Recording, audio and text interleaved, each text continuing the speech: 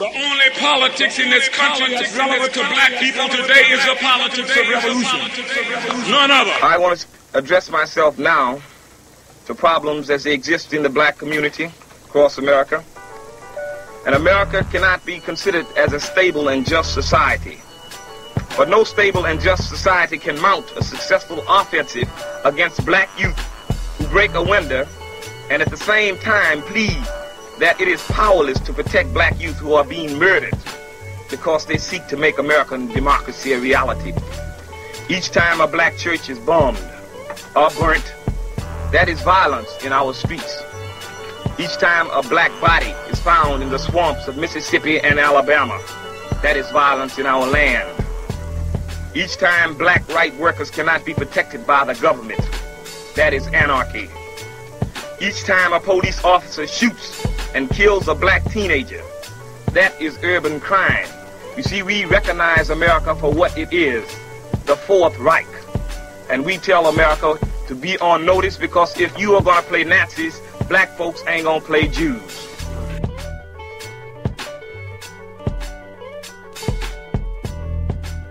The only politics in this country that's relevant to black people today is the politics of revolution. None other. What moved you to that position? I think we're always products of our time, and as to the coming together of certain events and ability more than anything else, I guess would contribute to any person being recognized. Down in Alabama, I became the director of the state of Alabama. At this particular time, Kwame Ture was the chairman of SNCC. And the upcoming year, when he was supposedly to be re-elected, he decided that he didn't want to continue as chairman, which opened it up. And I was elected as chairman, of SNCC at that particular time. It was in '67. Again, he had many different things at play. There were many different forces at play in terms of the rejection of nonviolence as a position or attitude, which was again being best exemplified in the northern and urban areas. In '65, you had the Watts Rebellion. In New York in '64, there was a rebellion.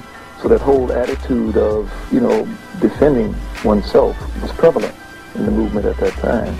So again, it's contributed toward my understanding and development as much as anything else. You never espoused violence per se, but only as a tactic toward self-defense. It is a tactic. It is a tactic, but see, violence that's the American way of life. This is what we learned before anything else, that it's the American way of life. Much like if there's a prologue that comes on before Superman, in which it says, Superman, he fights for truth, justice, and the American way. Not truth, justice in the American way, or truth, justice, the inference being the American way. The American way is something totally different from that. So again, the American way has always been violent, has always, been predicated upon being violent. So it was a part of that which we understood and we knew. Was all of that struggle, all of that pain that you went through, when you look at today, was it worth it? Well, I think our analysis of struggle has to be as such that it's an ongoing process. If our analysis of struggle is that it began in the 50s, we can reason that it ended in the 60s, which is not the case. When the first African rebelled against being enslaved, he gave an alternative to slavery that has been built upon even until now. What we saw in the 50s and the 60s was movement. And there had been many movements before. There had been the abolitionist movement, the anti-slavery movement, the Niagara movement, the civil rights movement, the free speech movement. There have been movements that visit struggle. But struggle is an ongoing process. So even today, we are in the midst of struggle. Again, struggle is at a different level than it was at that particular time. What do you see today? Again, there are more components, who are aligned to participate in struggle today than there were in the 60s. You don't see anything analogous to the Panther Party or SNCC today?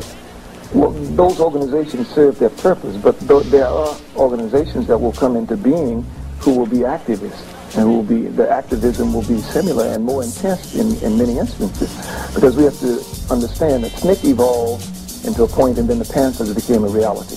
But the Panthers was not the final organization. After the Panthers, there was the BLA. So again, that whole sense of involvement, and what happened in terms of the BLA is that the population, the base, there was no real base to sustain military action. But what do we see happening today? You see, in terms of, there is a kind of attitude amongst the young people today that is militaristic. You have people, and although the energy is misdirected and many people may put it down in terms of the fratricide that's going on, how else do you train an army in this country? So you view what you see happening in the urban centers as constructive or positive? It's not constructive or positive, but again, it is something that always is the prelude to armed struggle in any country. That has always been the case.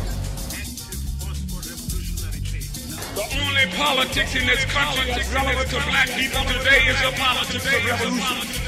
None other. I give you rap.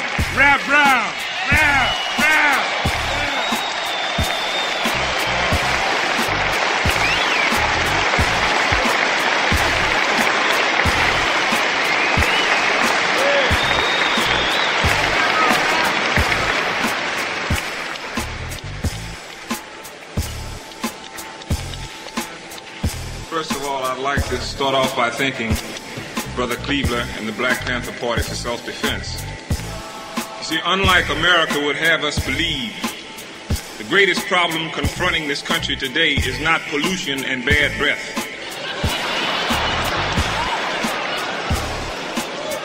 It's black people. It's black people. See, that's just one of the big lies that America tells you and that you go for because you chumps. You go for it. One of the lies that we tell ourselves is that we're making progress. But Huey's chair is empty. We're not making progress. We tend to equate progress with concessions. We can no longer make that mistake. You see, when they gave us that nigger astronaut, you say we were making progress, but I told you they were going to lose him in space. He didn't get that far.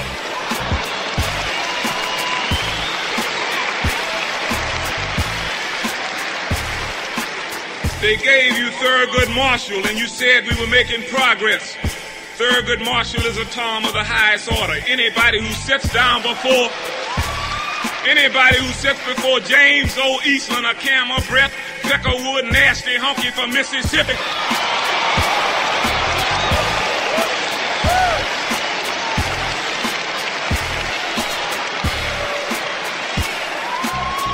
And let James O. Eastland subject him to the type of questioning that he did. He's a strange breed of man. You put Adam Clayton Powell in office and you couldn't keep him. What you think they're going to do with Thurgood Marshall when they get tired of it? They gave you Walter Washington of Washington, D.C., and you said we were making progress. That's not progress. See, it's no in-between. You're either free or you're a slave. There's no such thing as second-class citizenship.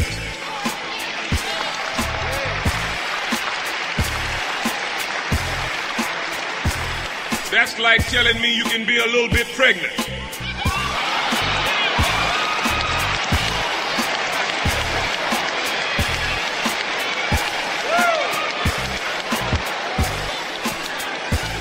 The only politics in this country that's relevant to black people today is the politics of revolution.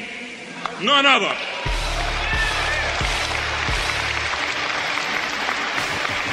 There is no difference between the Democratic and Republican Party. The similarities are greater than the differences of those parties. What's the difference between Lyndon Johnson and Goldwater? None. But a lot of you running around talking about you Democrats, and the Democrats got you in the biggest trick going. They tell you it ain't our fault, it's the Dixiecrats. There's no such thing as a Dixiecrat. The only difference between George Wallace and Lyndon Johnson is one of them's wife got cancer. That's the only difference.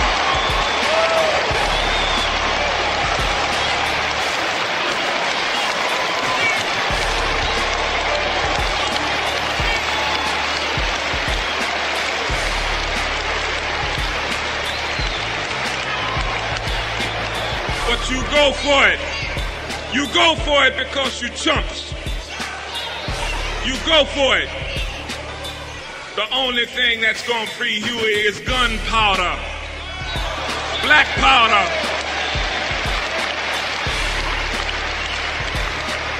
Huey Newton is the only living revolutionary in this country today. He has paid his dues. He paid his dues.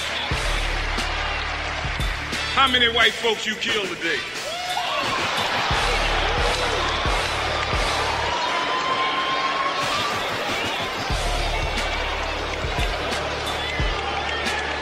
But you revolutionaries, you are revolutionaries. Che Guevara says it's only two ways to leave the battlefield, victorious or dead. Huey is in jail. That's no victory, that's a concession. When black people become serious about the revolutionary struggle that they are caught up in, whether they recognize it or not, when they begin to go down and knock off people who are oppressing them and begin to render these people impotent, that's when the revolutionary struggle unfolds. Not until.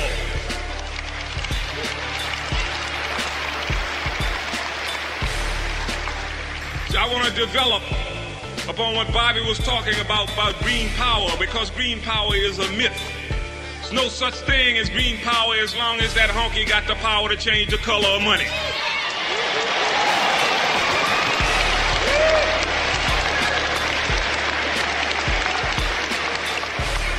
It's power that controls this country.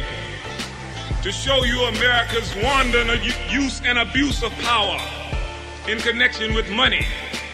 Internationally, America changed the international gold standard from the monetary standard from gold to paper gold. Her gold reserve had dwindled to $13.7 billion. France had 12.9. That's why de Gaulle was raising all that hell. De Gaulle says, I got almost as much gold as you. So how are you going to have more votes than me in the monetary system? United States got slick because they had power. They changed it to something that they got abundance of. Paper gold. Paper gold. You see, black folks are chumps. If America were to tell you to bring all the rocks in this country to her, and she'll give you $1 million for it, you'll do it. And the next day she'll tell you we're using rocks for currencies, chump.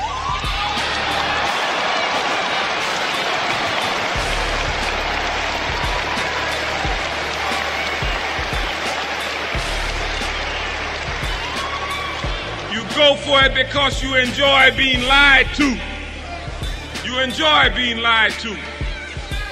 You find your security in the lies that white America tells you. For 400 years, she taught you white nationalism and you lapped it up. You taught it to your children. You had your children thinking that everything black was bad. Black cows don't give good milk. Black hens don't lay eggs. Black for funerals, white for weddings. You see, everything black is bad. The only black biblical character you knew was Judas. That's all. Syrup of black drought.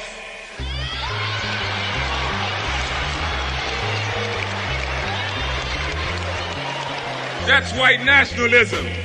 Santa Claus. A white honky who slides down a black chimney and comes out white.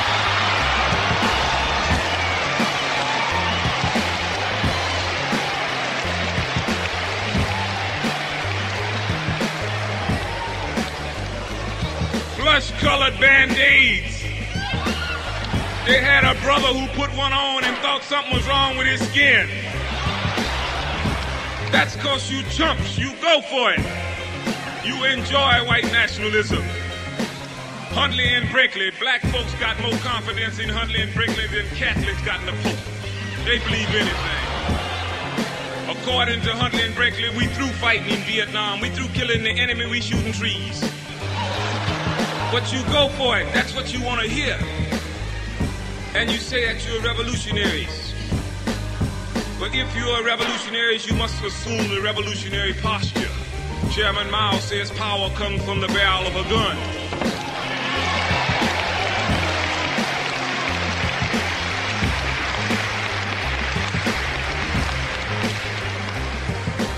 Yes, politics is war without bloodshed, and war is an extension of those politics.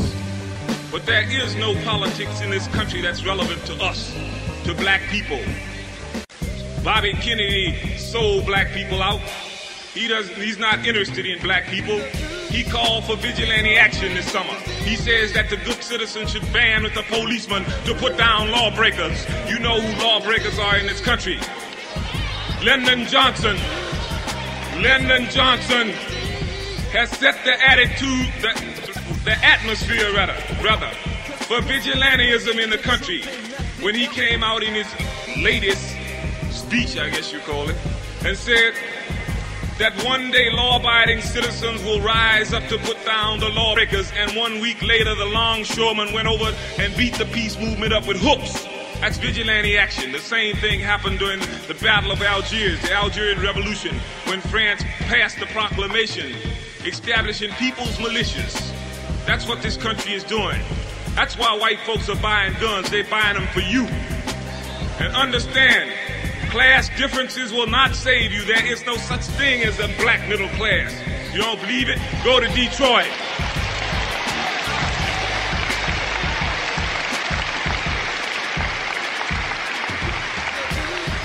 There's no such thing as a black middle class. The man does not beat your head because you got a Cadillac or because you got a Ford. He beats you because you're black. Class structures are a luxury that we cannot afford. They cannot divide us by saying that you're middle class or you're lower class. He kills you because you're black. The concentration camps, they got 37 in the country, and me and Carmichael can't fill all of them. They got to be taken somebody else.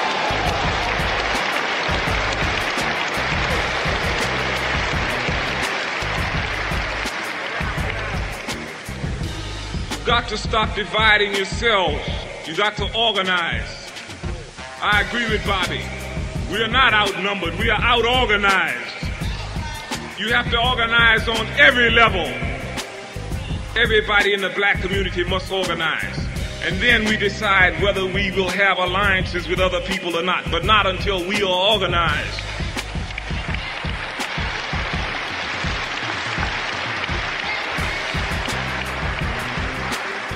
In terms of the revolution, I believe that the revolution will be a revolution of dispossessed people in this country.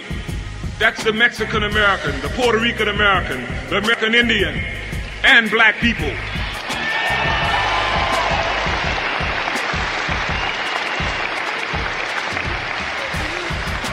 We happen to be the vanguard of that revolutionary struggle because we are the most dispossessed. An old African leader says about leadership, he says that leadership should never be shared. It should always remain in the hands of the dispossessed people. We will lead the revolution.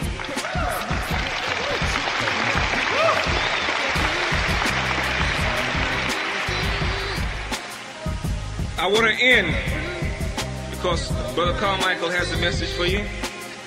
I'm sure he has a lot to tell you about his revolutionary struggle, about the revolutionary struggle.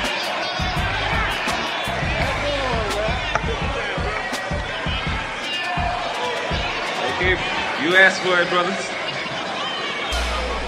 Okay, we're going to talk about law and order versus justice in America then.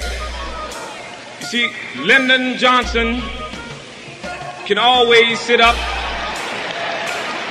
and talk about, he can always raise an argument about law and order because he never talks about justice. But black people fall for that same argument and they go around talking about lawbreakers. We did not make the laws in this country. We are neither morally nor legally confined to those laws. Those laws that keep them up keep us down. You got to begin to understand that.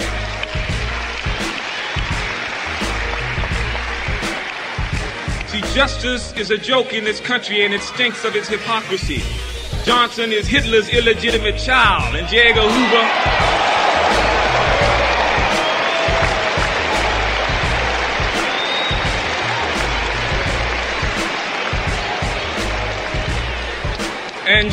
Hoover is his half-sister.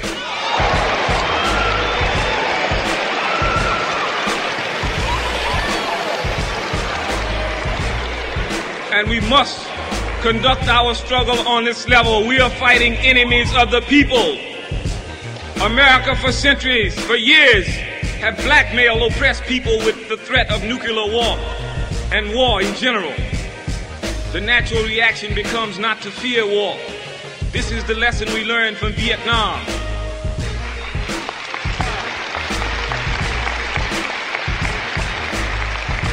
They tell you your problem is unemployment.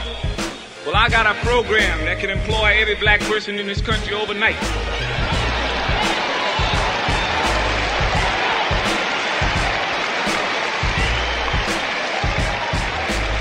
Ain't nobody in Vietnam unemployed. Think about that when you need a job.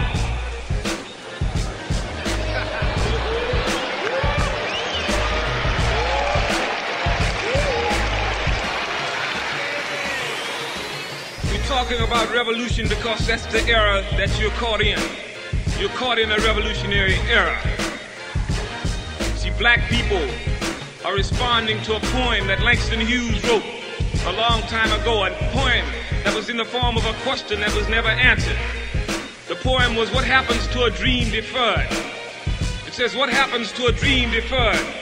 Does it dry up like a raisin in the sun?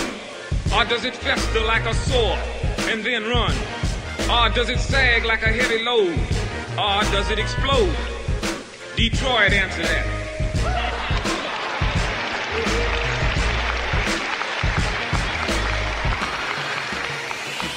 See, they used to call it Detroit. Now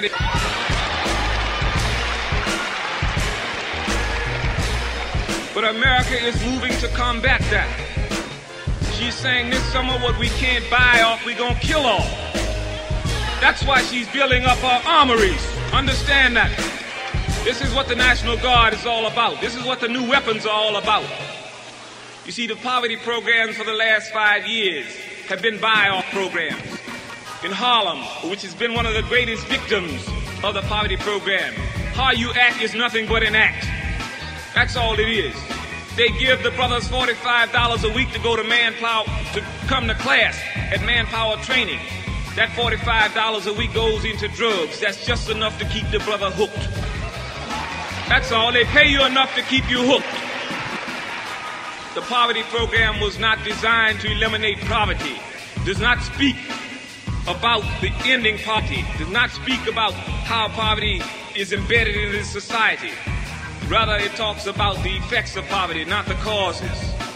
Black people must address itself to the causes of poverty. That's oppression in this country. So black people all across this country are uniting. They must unite. And they must organize themselves. Everybody has a responsibility in that community. Women, men, children.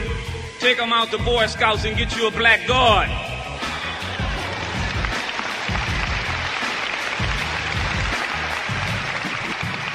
You must begin to take over your institutions, your schools,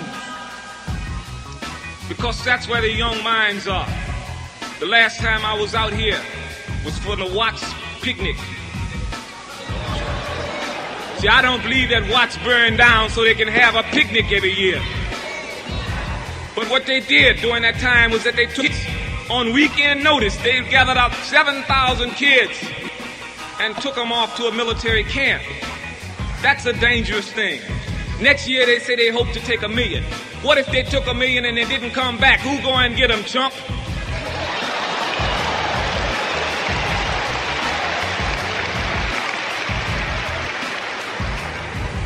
You must address yourselves to these problems. These are the problems you live with daily. They don't want your old hard heads, they want the young minds. You see, ours might be to do or die, but for the little brothers, theirs should be but the reason why.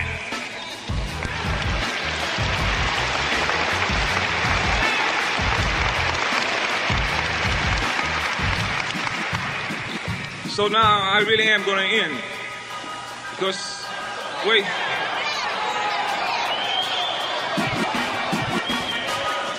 And in ending, I want to end in the Swahili saying. It says, Lasima Tusinda Bila Shaka, which means we shall conquer without a doubt. Black power.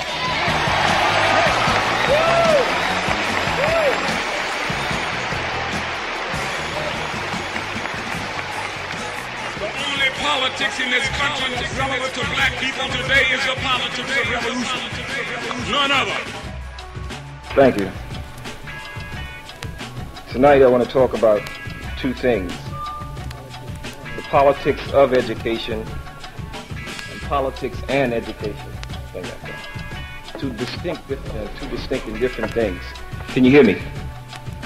Okay. First of all, I want to give a little test though. I know you didn't expect to be tested when you came. But when you hear the word inflation, what's the first thing that comes to your mind? I hear a lot of people say money. Now, that's because you've been trained to think that when you hear the word inflation, you automatically think of money. But to inflate means to blow up. Right? Now that's somebody who's trained. When a trained person hears the word inflate, he thinks of money. An educated person with cross references hears the word inflate, and he thinks about blowing up. So when people go around talking about inflating things, you know they have more than one meaning. Now, to go to another point, for example, Isaac Hayes is a good example of a cat who's been educated and not trained. He took the song, that he sings, By the Time I Get to Phoenix. People thought that, everything that could possibly be done to that song had been done. Until my man took it and turned it all the way around. He was an educated person. See, a trained person operates on the basis of no cross references. In other words, you cannot apply cross references. An educated person can apply cross references. Now, with this in mind, when we began to look at the type of system that America allows through her education and through her training as a fact, you find out that the whole mobility for cross references has been limited and almost eliminated as far as black people are concerned and oppressed people in this country. Politics, we have to have a reevaluation of politics.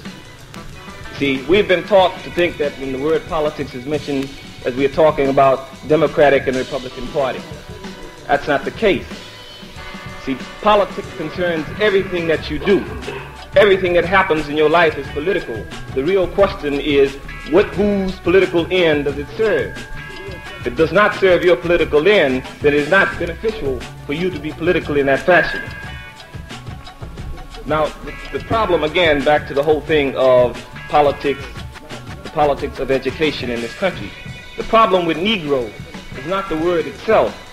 It was that a stereotype had been attached to that word Negro, and that people were forced to live in accordance to that stereotype. In other words, Negroes lived in constant fear of being, proven not sufficiently trained. In other words, if you split a verb in front of a blood a few years ago, it was a Negro, you split a verb, and that cat almost died for you. Because what you were doing, you were reflecting that you were not trained. Not educated, that you were not trained. See, and some of the most, so-called intelligent, some of the most educated people in the country are the most unintelligent people in the country. A good example would be Nixon, Johnson, all of these people with college degrees. They have their education, they're trained, but they are unintelligent also. So that shows you that the type of education that's given in the country, the type of training, which is really training that's given in the country, has very little to do with the intelligence of a person. Now, students, for an example, you see, you're students either by accident or coincidence. But you're black, and that's a fact. You're oppressed, and that's a fact. And to deal with the reality of that oppression, you must begin to look at your situation as students, secondary, and as being oppressed first. And the skills that you acquire as a result of being education, how can we utilize those skills to eliminate that oppression? That becomes the question for students. Again, when you begin to understand the whole system of education in this country, whatever you don't control can be used as a weapon against you. Anything that you don't control can be used as a weapon against you. Education has been used as a weapon against black people because black people have been trained to think a certain way. See, we do not control politics, so politics as it's known in this country is a weapon against black people. And we began to examine what politics is. We find out it's no more than the apex of white cultural aggression. Nothing more. When a man tells you that you can only become free through voting, then he is restricting your mobility. He's restricting your freedom. You were born free. You must exercise your rights to be free. That man cannot give you freedom. But when he restricts an individual and tells him that he can only become free by voting, then he has denied you your freedoms. He says this is politics. The only way you can become free is by being political in the white sense, or in the sense of this country. But politics in this country, you see, the whole thing refers again back to what Camus once raised. He says, what better way to enslave a man than give him the vote and call him free? Does black people absolutely no good to be able to vote unless we can choose who we're voting for? Then when it goes down and you begin to dwell and look further into the political system of this country, you find out that there is no political party that's anti-property. So where do we fit in? Whether that property is us, or whether that property is land, or whether that property is a Cadillac, or whether that property is a credit card. No party in this country is anti-private property, anti-gain, personal gain. No party. So where does black people and oppressed people fit into a political system like that? That tells us that we must begin to reevaluate the whole connotation that's been given to politics in this country. See, politics does not mean the Republican and Democratic Party. Politics does not mean the city and state government. Politics goes into something much further beyond that. Politics goes into what happens to your life every day. You see, it's a political decision that most black people in Harlem are junkies. That's a political decision. It's a political decision that black people were forced to be athletes. That's a political decision. It's a political decision that black people cannot occupy offices, or high offices in this country as they are called. That's a political decision. But note here, not that, that would make any difference in terms of the whole thing of black people occupying offices. Because when you begin to understand the type of system that operates in this country, then you understand that it is not the individual who manipulates the system. It's the system who manipulates that individual. See, if Cleaver or Dick Gregory had become president in this country, it would make absolutely no difference. Because America would still be in the war in Vietnam. Because the country operates off what's known as the military-industrial complex, which says that war is profitable. Which says that USS Steel must make steel for tanks, because over 70% of the people employed in this country are either directly or indirectly employed by the military. That's the politics of the economy of this country. When oppressed people begin to evaluate politics, we must understand that we have to create a politics that's relevant to us. We must create a politics that's relevant to our lifestyle. We must create a politics that's relevant to what we do every day. So when we talk about politics, when we talk about the political reality of the black community, we are talking about something that's beyond Democratic and Republican parties. And in that sense, we must understand that we must incorporate a revolutionary ideology that pushes this type of political know-how and political knowledge in the black community. I want to talk about that ideology at this point. And it has to be an ideology of revolutionary nationalism. See, this country fosters the idea of competitive individualism. In other words, like he divides people. He divides you. He tells you, be an individual, do your own thing. You cannot do your own thing if your own thing is not the right thing. You cannot do your own thing. You have to understand, one of the most counter-revolutionary things that came out last year was the whole slogan of do your own thing. This is what black people have been doing for years. Now, if your own thing does not happen to be the thing that's right for the struggle, then it's incorrect. You can't do your own thing. The people run around here talking about, I'm going to do my own here. The junkies standing on the corner nod and say, I let you do your thing, let me do my thing.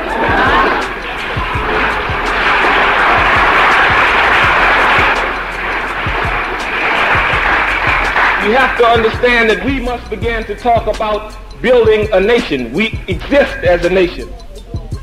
The reason they kill black people are not because they exist as wealthy or poor individuals. They kill them because they're black. So what you have to understand is that whether we recognize it or not, we constitute a nation. We must begin to employ nationalism in our struggle. Nationalism merely says that, we are talking about usness or we-ness. Black people can no longer talk about I. See, that whole individual thing has to be thrown out.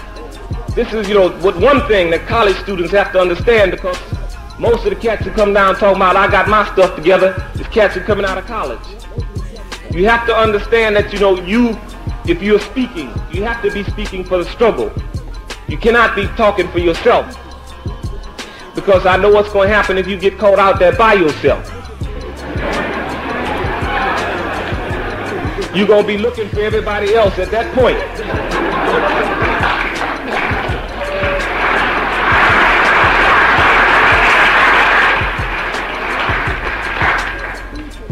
The whole thing of, like collectivism, the whole thing that's not pushed in this country.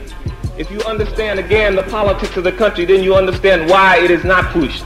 You understand why America finds it profitable, in her sense, to push the whole thing of individualism. It's the whole rule of divide and conquer, when as America, the patriots of America do not exist as individuals. In reality, white people in this country do not exist as individuals. See, the police have a line talking about, well, we are a minority too.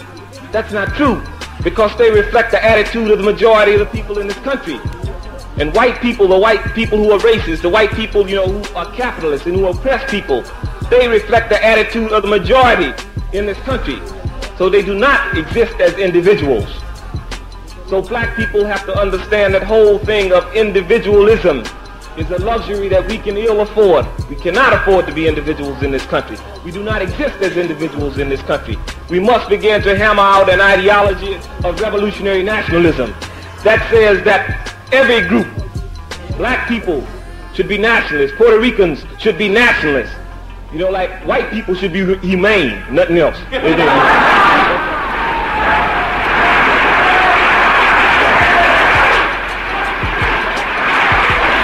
Because we cannot talk about white nationalism in this country at this point because of the way it's defined and what it means. We have to talk about white people being humane, nothing else. The American Indian can talk about nationalism. And when all of these groups, began to launch the type of revolutionary nationalism in their country, in their communities, when they become nationalists, then we can talk about waging a people's struggle. We cannot talk about waging a people's struggle in this country before then. Before each individual group becomes nationalistic in the sense that they are organized and that they are together for their own purpose. And that purpose, in the end result will be ending of repression and oppression of the masses of people. Then and only then can you talk about grouping and launching a people's struggle in this country. Now, the whole thing of politics in this country is that politics plays upon the individual. And one of the mistakes of the movement has been that we have been a victim of that whole thing of the individual. See, the man always points out an individual and he tells you that's your leader. He says that's your leader. Well, you have to examine what he's doing. When he pushes a guy out there and says that that's your leader, he also understands that he can pull that cat in. He can destroy that cat when he gets ready. See, we must begin to relate to concepts, not individuals. See, don't ask me, like, what's wrong with Carmichael and the Panthers. Understand what they both are saying. If you understand the ideology that they're pushing, that's sufficient. Then you take a side on that ideology. Don't take a side on the personalities. So you got to understand the difference. You have to understand the difference between concepts and personalities. See, the man, he found out it's very easy to destroy an individual or to discredit an individual. But it's much more difficult to discredit a concept or an idea. So what he does is that he pushes individuals out. He tells you this is your leaders. Black people will decide when they need leaders, and they will decide who their leaders are. At this point, our job becomes, those people who understand the nature of the struggle, our job becomes to organize black people, to organize for revolutionary struggle. not to be projected as leaders.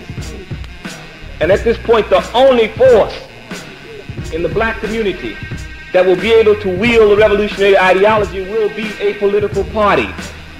A party that pushes that ideology. Some type of apparatus that speaks to black people. Because if you don't have an apparatus, if you don't develop alternatives for people, then the people are shuttled right back into the system.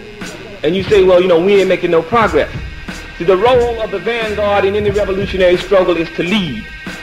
When it ceases to lead, it ceases to be the vanguard. The vanguard is no more than the guardians of the struggle. And people have to understand, people with certain skills, that's your role. Students, that's your role. You have to occupy the vanguard position in the struggle because you have certain skills, because you can do certain things. You cannot divorce yourself from that community. You cannot set your college apart from the community that you came from.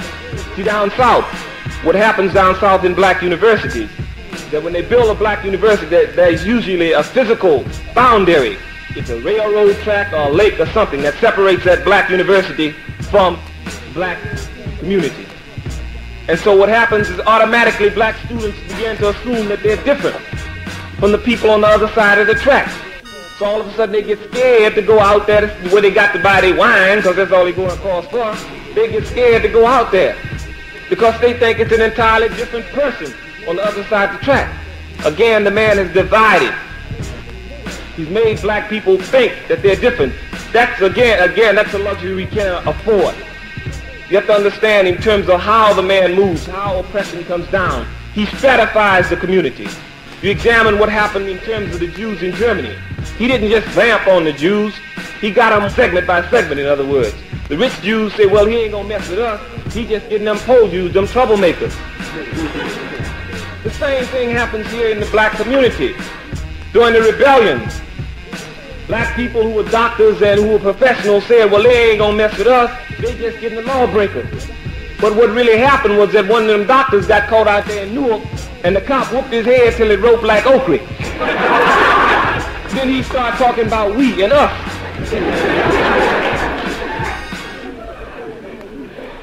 See, but that's the nature of repression. Repression tends to force people together. And it becomes a question as to whether the vanguard can afford to wait till repression forces them together. Given that, you know, a lot of people, the masses of people even say, will be forced together as a result of repression.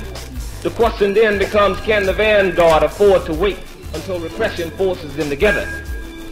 See, if we are correct in our assumption that the man is coming down every day against black people, then where does that leave us? If he has a timetable, if he operates off that timetable, is it the role of the vanguard to sit back and let that timetable expire, or is it the role of the vanguard to offset the timetable? This is a question that students, again, people who should be occupying vanguard roles in the struggle because of the skills that they have, nothing else. Because of the skills. You have certain skills that can be utilized. Students should be organizing welfare mothers. Students should be organizing young schools. You should be educating kids who are being trained every day. You should be educating. So you have to see your role because you have certain skills. You see, a revolutionary is not only a person who shoots a gun. I think a lot of times we've overemphasized the role of the gun in revolutionary struggle. A revolutionary is not only the person who shoots a gun. A revolutionary functions in the struggle on whatever level he happens to be. See, there's something that's going on out at the IBM plant. Somebody's out there sabotaging the machines. They don't know who it is. Could be Leroy 00 Soul Buckwheat Johnson Jr. They don't know what's going on, but they know that their machines are breaking down. He's committing a revolutionary act against that company. So wherever you exist, you can exist in a revolutionary fashion if you are committed to revolutionary struggle. See, it's no longer adequate for us to say that we're going to have revolution by any means necessary. You have to begin to define the means that are necessary. You can't say struggle by any means necessary because, again, you're allowing cats to do their own thing. You allow a cat to say, well, I'm fighting the revolution in this way, Jack. I'm going to get some of the mayor's money. And that's how I'm fighting the revolution. You must lay down guidelines for revolutionary struggle. And to do that, you must have a revolutionary ideology. People have to understand that in terms of ideology, ideology is shaped as a result of struggle. You don't just sit up one night and come up with the correct ideology. That ideology happens as a result of struggle, of being out there working with people. The mistakes that a lot of black people make in terms of going to the black community is that you go in there with a program.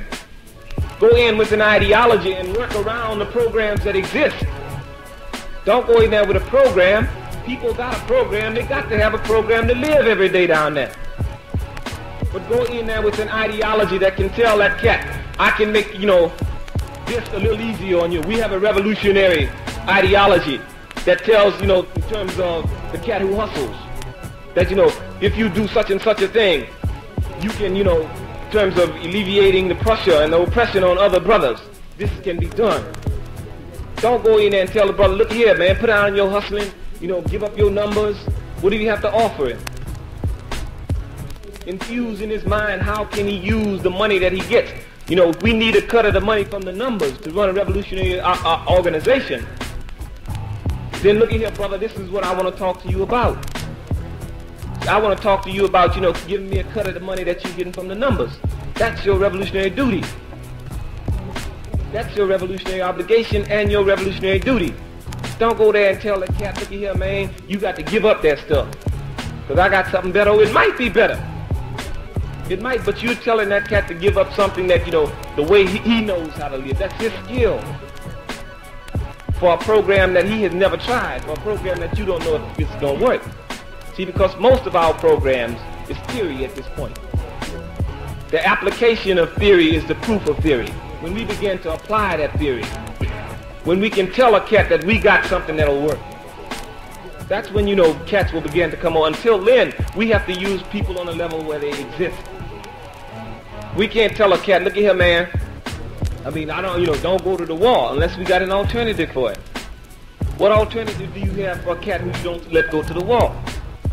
You either make him aware that he's going to spend some time in jail and you prepare him for that. But to tell him, just, hey, man, don't go to the wall. The cat's going to look at you and say, well, what you got better? What you got to offer me, man? I might be able to go to the wall and become a typist. What do you have better to offer me? See, programs exist in the black community. What we have to do is to forge a revolutionary ideology that makes those programs work for the struggle. Make the programs work for the struggle.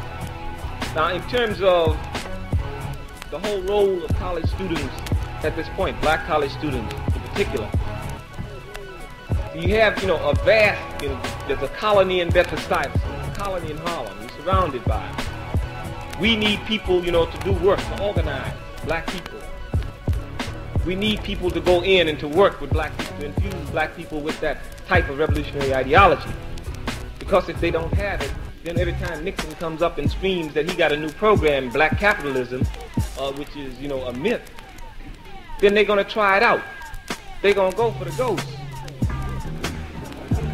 You go for the ghost. You laugh, but you go for the ghost. See, the whole thing, like in terms of where we are at now, where a lot of us are at now, is that we have infused as an ideology, or for an ideology, the whole concept of militant blackism. In other words, it has become sufficient for a lot of us to be black and proud. But understand that there is no contradiction between singing America is my home and saying that I'm black and I'm proud. There is no contradiction. So a lot of us are just at the point where we are black and proud. That's not sufficient. We must go beyond our dashikis, our beards, and our beads. You have to go beyond that. See, because we have to you have to understand that what happens in terms of a country of this nature is that you cannot talk about creating something until this thing has been destroyed. An old principle, the first principle of physical science, says that two objects cannot occupy the same space at the same time. So you cannot build where something exists. You cannot talk about building where something exists. And a lot of us are just at the point where, you know, like we in our dashiki bag. But understand, you have to go beyond that. What you gonna do if the man come to your house and you ain't got nothing but a dashiki? You gonna beat him off with the dashiki?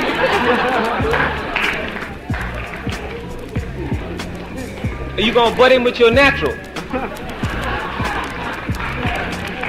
So that says to be black does not ensure survival. Just because I'm black does not mean that I will survive what this man has to put down. So we have to be, you know, aware of that whole thing. That blackism is not an ideology. And people can be black and be individuals. A whole lot of dudes who were screaming that they were Negroes are now black and still doing the same thing. So we have to go beyond that whole concept of just, you know, the natural and the dashiki. Because, you know, if you look at in terms of, you can really gauge the tenor of the country by the way they program you over the idiot box. In terms of the TV thing.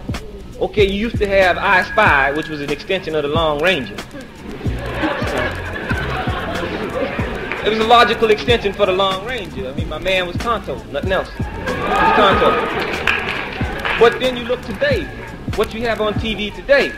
And on the radio, you got the dude in the blue dashiki. The Newport dude in the blue dashiki. On the radio, commercials. I mean, this reflects the air of militancy. This is a whole new thing. White folks will co-opt dog shit, man, if it's to their advantage. If that's to their advantage, they will co-opt it. The militant black, they found it necessary to co-opt that to make it harmless. So they will show you the militant black. They show you dude on TV. This dude, look here, he can't do wrong right. This cat can't do wrong right. But he's a militant. He a militant. He's standing out, he got on all his uniform. He got on his uniform and everything. He's talking bad. He whooping. But in the end, whose side does he come over to? He said, well, yeah, this is my country, baby, and yeah, you know, and I was going the wrong direction. I mean, the man programs. He programs. He's always wheeling and dealing, man, and you have to understand that the way he trains people, see, he trains people. He trains you to act a certain way. He will train you to be good black niggas. Because he has conceded blackness. The first political victory that black people won in this country was the fact that they said that we are black. They established the fact that, you know, we will not be recognized as Negroes, we are black. The man said, wow, you know, okay. He said, you know, we'll concede that. We concede blackness to you. But we will not concede revolutionary struggles. We will not concede revolutionary nationalism. We'll concede blackness. Because then he still can sell that program about, you know, like the whole thing of integrating. The whole thing of blacks integrating with whites. He just changed the word. He quit saying Negroes integrate with whites. Now he says black integrates with whites. So you have to understand that he's just using black people. He's not using black people to speak the language of black people. He's just putting people in to mimic his language. Just new faces. It's the same old game. Just new faces. That's all, a new color. You have to understand that the whole thing of incorporating and developing and forging an ideology is very important when you begin to deal with the masses of people, especially the vanguard, people who are the vanguard, people who will begin to articulate and people who will begin to supposedly educate the masses of people. You have to understand that what's necessary is an ideology that goes beyond that whole thing of, you know, like just physical state of blackness. Because what we are talking about is surviving in this country. That's the whole thing. We have to survive in this country. This country oppresses people around the world. It's not just here. It's not just in Vietnam. It's in Latin America. It's in Africa. It's all around the world. So if people became, but we, you know, we as individuals, we as black people hold the key to liberation for people around the world.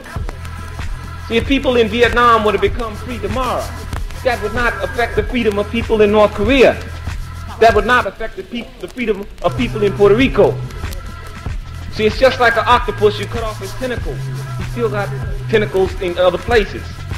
But if black people see themselves as being a colony in the eye of the monster, we got his brain. You destroy his brain, and you freed Vietnam, you freed, Africa, you freed Rhodesia, you freed Latin America. Because this man is the chief oppressor of mankind. You have to understand that in terms of his wealth is made through the oppression of people around the world. So when we talk about, like replacing the man, when we talk about an ideology that's limited in scope, that does not talk about destroying this system, a system that demands exploitation, then we are talking about replacing the man. Whenever we talk about, well, I don't want to destroy, like this country, then you're talking about replacing. See, I'm as much against a black cat oppressing people around the world as I am a white cat oppressing people around the world.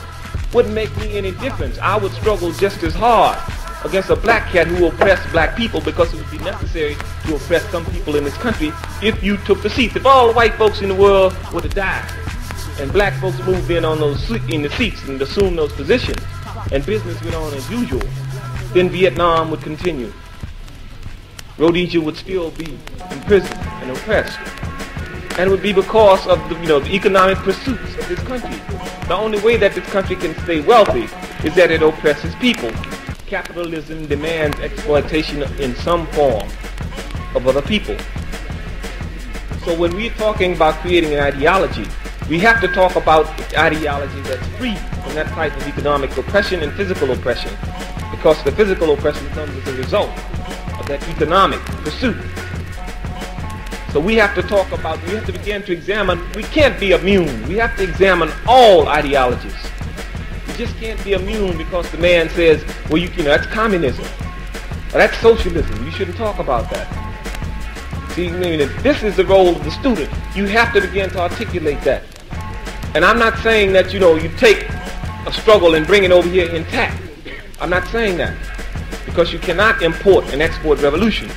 What I'm saying is begin to examine the concepts of socialism. Understand what the man means when he says that the entire wealth of the world belongs to all people, which again goes back to what American politics is not based upon, because American politics is based upon property and land. And a question that has to be raised at this point is, how can you own land? See, if white folks could figure out how to bottle air, they'll do it to make profit off of it. If they could figure out how to bottle air, they would bottle air. If they could figure out how, to measure water in cubics and issue out water every day, they would do that, because they could make profit off of that. So you have to understand that how in the world can people, talk about owning land, water, and air, because land is just like water and air in that sense. We have to talk about using the modes of production, technology. We're not talking about destroying the technology, because technology is not an evil in itself. It's how that technology is employed, how that technology is used. We're talking about seizing that technology and using it to benefit mankind, not to oppress mankind. Do you realize that this country is technically capable of feeding people around the world? But they don't even feed black people in the country. Over 500 black kids die each year alone in Alabama for lack of proper food and nourishment, which again goes back to the politics of this country. And where black people are concerned on that level, that's the politics of genocide. He's exterminating black people actively. He's starving black people to get to death. So we're talking about seizing control of the technology and using it so it benefits mankind, so it benefits all black people, all oppressed people, people around the world. And this is what we have to be concerned about. I'm going to end because understanding that some questions, that people would like to raise. But in ending, I want to say that we have to consider ourselves as the authors of new justice. We have to see ourselves as the authors of a new justice. And wherever we find injustice and tyranny, we must stamp it. We must kill it. Frederick Douglass said the world belongs to the youth. Our job is to seize that. and to make the world more humane. That has to be the role of any revolutionary, or any person who considers himself revolutionary. The only politics in this country that's relevant to black people today is the politics of revolution. None other. SNCC. The reason I articulated the sentiments of black people was because SNCC had a public forum, not because I articulated the sentiments better than the brothers on the streets or brothers who didn't have that public forum. I don't think that you could articulate the sentiments of black people last year any better than they did in Detroit. So I think the movement is a leaderless movement, whereas we might influence people, we do not control people. Well, how does this solidarity come about if there is no specific leader? I think eventually there will. I think as the struggle progresses, see, revolution does not occur in one stage. It's an evolutionary process. You know, like people go through different things. The masses of people become involved, then leaders are chosen. Right now you have a vanguard struggle that's occurring, where by groups are fighting about discussing political ideologies which are relevant, which should be incorporated into the struggle or will be incorporated into the struggle. That's not to be misinterpreted with, like de-revolution, because it's just a phase of evolution. What about politics? Where do black people fit into the political spectrum right now? Or should they at all? Well, politics as defined by the geographical and influential spheres of this country is irrelevant to black people and is irrelevant to the masses of people. The vote has been used as a tool of oppression against black people. I mean, Camus raises a very good point when he says, what better way to enslave a man than give him the vote and call him free? See, it does not profit black people or poor people anything to have the vote and not be able to select the candidates who they want to choose. Now, how can you choose between Lyndon Johnson, Nixon, Agnew, Wallace, and Humphrey? There is no choice. Evil is evil. There's nothing in between that. There was some lesser candidates. Dick Gregory was running for office. Eldridge Cleaver. I think the vote can only be used as a tool of organization. We can only use the vote to organize our people. Now, to really believe that we can put someone in office and that these people would be responsive to our needs, it's naive, politically naive. Because even if one of the black candidates who ran for office was to take the office of president, then black people must be prepared to fight against that person. Why? Because, you see, the system mandates the action of the individual. The individual does not determine how this country will function. This country works off the military-industrial complex, which means that it's profitable to wage war. And unless you, devise another plan, another scheme to sustain, to boost this economy, then it's going to be necessary to wage war. Whether, a black individual is in office or a white individual is in office. Well, so we're talking about a complete a change in system. If Mr. Cleaver did win the election, don't you think that he could have conducted the presidency in a unique manner that may not be, compromising to the system you speak of? No, because, as I said, the system dictates the response of individuals. See, individuals do not influence, politically, economically, or socially. I see. The attitudes or functioning of the system. Well, if politics as we know it here in this country is not the answer, what is? I think there has to be a reevaluation of politics. Now, there are definitions of politics that are relevant to black people. Chairman Mao says that politics is war without bloodshed, and war is an extension of politics. I think black people have to begin to address themselves to the politics of revolution, because we are caught up in revolutionary struggle, whether we want to believe it or whether we want to be or not. So I think, black people have to begin to think in a revolutionary fashion and create and construct a politically revolutionary platform. Is this going to be a race revolution, or is it going to be a class revolution? I think, like in terms of struggle and who will comprise the revolutionary front of that struggle, it will be oppressed people. See, black people are in the vanguard position of the struggle because we've been the most dispossessed. However, there are other oppressed people in this country. Mexican American, the Spanish American community, the Puerto Ricans, American Indian, Japanese Americans, and even poor whites. But racism, I don't believe that racism will allow poor whites to form alliances with the revolutionary groups in this country. Do you feel that black people will ever have a strong political voice in this country in the formal sense as we understand it? You mentioned that you don't think that this could ever come about. Is there any chance that it might? No, I think it's a reformist, position to assume, me to say that black people will one day occupy in this system political offices of importance. Now, this brings on a whole discussion of control, you see, and how you control. Because anything that you don't control is used as a weapon against you. Now, in terms of black people occupying positions, America has created in Cleveland, Washington, D.C., and Gary, Indiana, a type of neo-colonialism. In other words, the man has set up a puppet regime. These black people are responsive to the needs and the whims of the Democratic Party and not of the masses of black people. If Johnson is president or whoever is president were to tell Stokes or Hatcher or Walter Washington to send black people to concentration camps, then there would be no discussion, because they would see it as their job, because they hold a position that's, responsive or that's sensitive to the Democratic Party. Do you view those that are in prominent positions that are black sort of a token gesture on the part of the establishment, like a member of the Supreme Court bench, there was a black member of the cabinet, and so forth? I think that has to be examined in the sense of progress and as to whether black people have made progress in this country. My contention is that black people have not made progress in this country. America has given blacks some concessions out of political necessity. They have political necessity. They gave Thurgood Marshall a position on the Supreme Court to appease black people. In other words, we didn't put Thurgood Marshall there. They can take Thurgood Marshall whenever they get ready. We put Adam in office. They took Adam out. They gave black people an astronaut, and they killed him. So what happens is that has to be viewed in the light of concessions. The very fact that the man can concede a position to you tells you that you do not have a position of power where you can demand or that you can mandate something. How do you think that the press has affected the black situation in this country?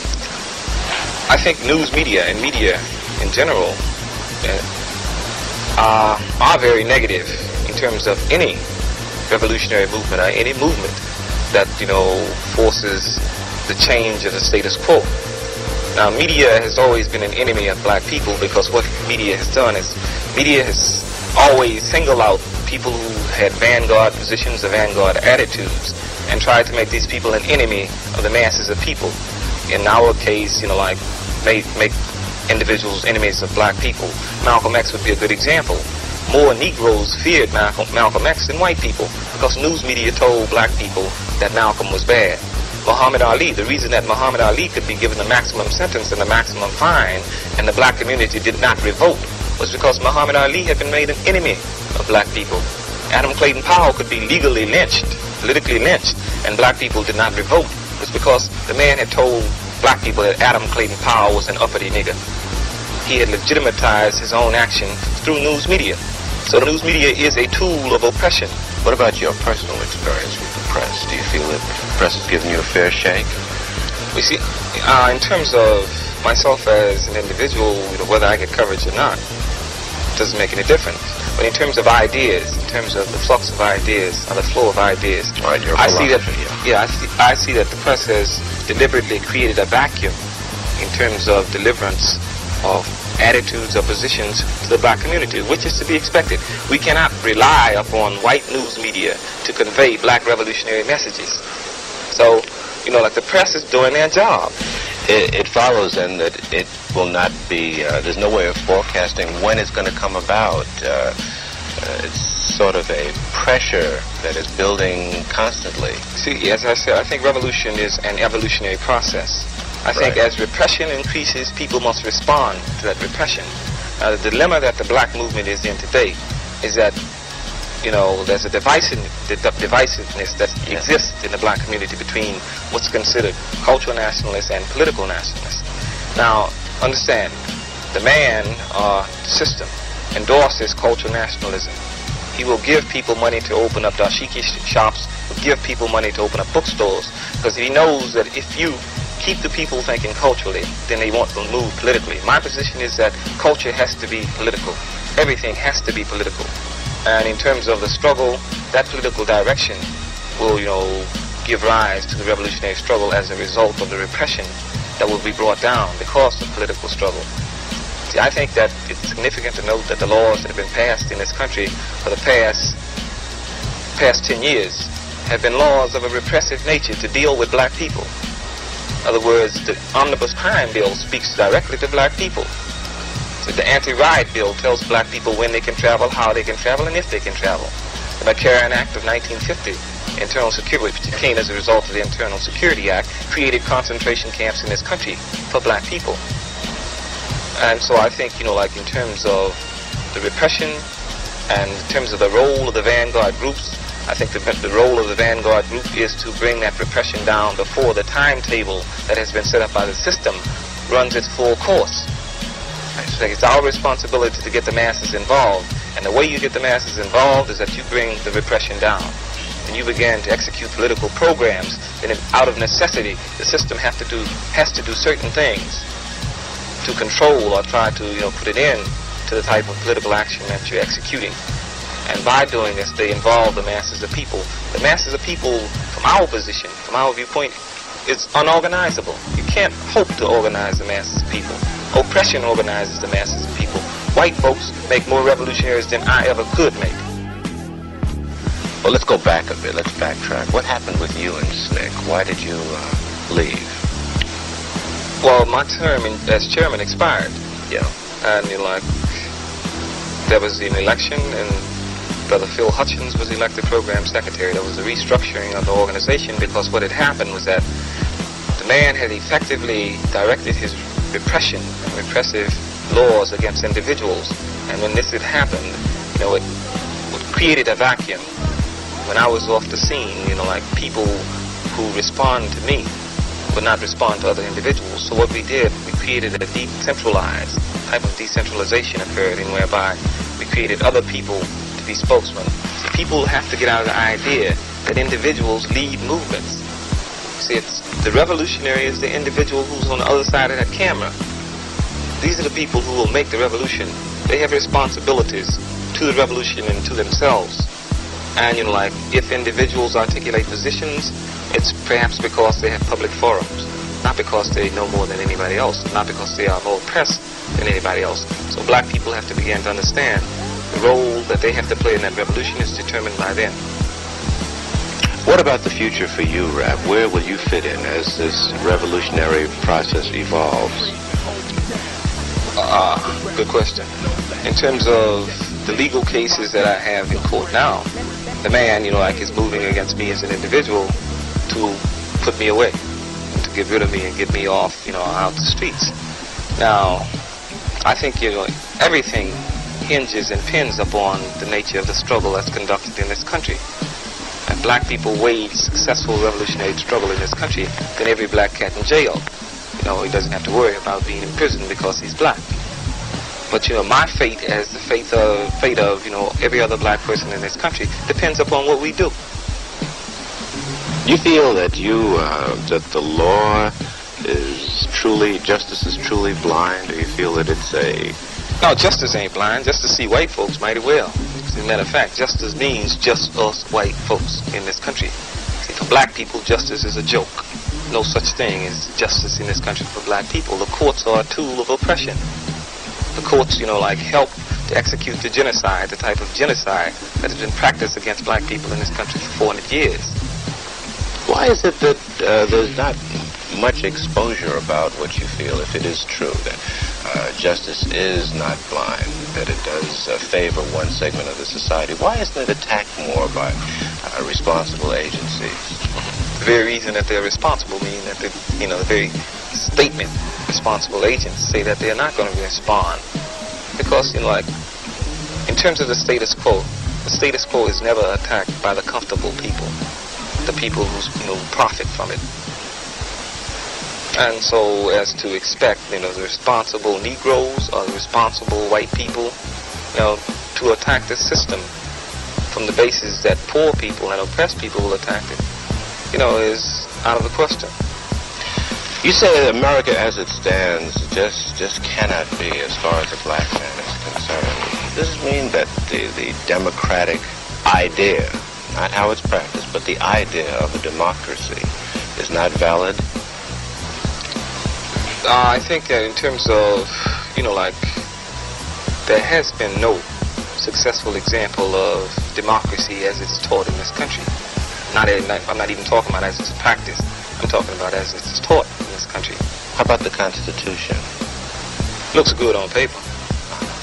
I think, the Constitution has a lot of valid ideas and thoughts. But you see that the contradictions that exist in this country are created out of the 13th, 14th, and 15th Amendment. And otherwise, Constitution is nothing but white people's paper. It's advantageous and it's favorable for white people.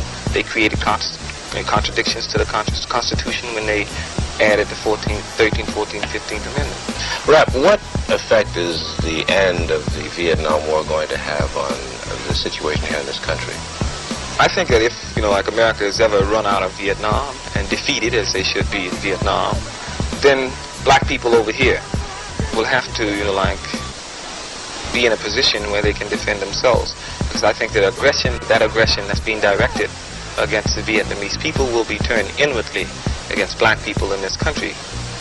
See, America, in terms of where she goes and who she controls, a whole sphere of influence is diminishing. America is fighting on about 5 to 6 different fronts right now. Latin America, like Africa, Middle East, and Vietnam, and here domestically. So I think that, given the system and given that it operates off the military-industrial complex, which means that war is profitable and that, General Steel, USS Steel must make steel for tanks to hire people, to give people jobs so they can spend the money to buy other goods. The very fact that the system operates off that principle means that when the man comes back, when the man is run out of every country, then it will become necessary to wage war in his own country. This is an utter contradiction to what a lot of politicians said, that when the war in Vietnam ends, then we can use all that money to sort of solve our racial ills here. No, it's not true, you see, because money has never been a problem for this country in terms of allotting money, because, you see, money here, it's not based on gold, it's not really based on the goods that produce it. This is the lie that's been told, and it's been sold to black people as green power. Green power is a myth. See, because as long as the man possesses the power to change the color of money, then, the color of money is not significant in struggle. He can give black people all the green money in the world and tell them they're using red money tomorrow. Black people have to go work for red money. In terms of what he did to the international monetary system. Now, the United States has a budget, an annual budget of $800 billion. They had only $12 billion worth of gold. In terms of their foreign spending, it exceeded the quantity of gold that they had in this country. So France was putting pressure on the United States by demanding payment in gold of it from paper currency. So what the United States did was that the United States said, okay, we're going to change the rules. They put pressure on the international monetary system, and they changed the whole international monetary standards from gold to paper gold. And they did that because they had power. Not because the money they had was so good. They had power.